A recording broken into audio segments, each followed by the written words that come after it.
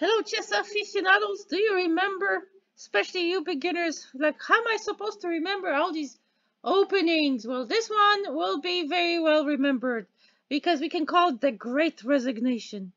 Yes, you know how people are supposed to resigning and all this other stuff, calling it the Great Resignation. Well, this was the Great Resignation in the chess world. So what were the moves? The moves were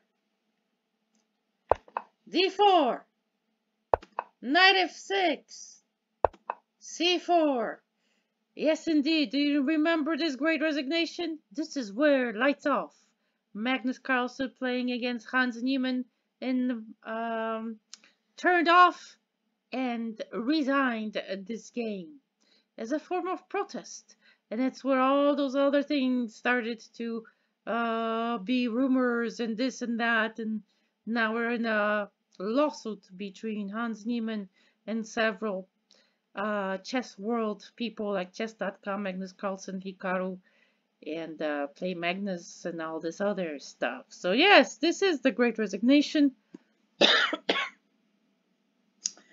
And what was it? So what was this opening? Let's go back.